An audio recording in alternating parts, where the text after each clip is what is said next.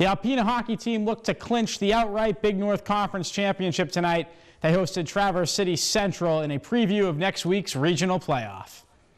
First period, 5-on-3, golden chance for Cam Young, but he can't put it home. The goal horn would go off. You see the players kind of stop. Alpena would keep playing. They keep the puck in the zone, and with less than a second left in the period, Reed Meinhardt buries the wrist shot. Alpena takes a 1-0 lead after the first. Beginning in the second period, Central would draw even. Cohen Burkholder going to navigate his way through the Wildcat defense and score. First goal Alpena's given up at home in over 2 months.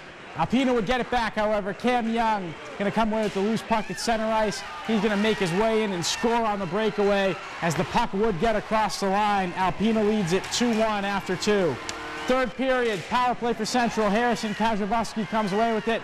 Whole crowd up. They know what's coming. He buries his 30th goal. Alpena takes a 3-1 third period lead. Central would not go away, however. Burkholder scores his second goal of the night.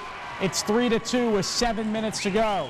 Final seconds of the game, Central gets off one last shot, but Aiden Schultz makes the save. Alpena, they win the Big North Conference. Wildcats finish the regular season 22-3. They take down TC Central 3-2.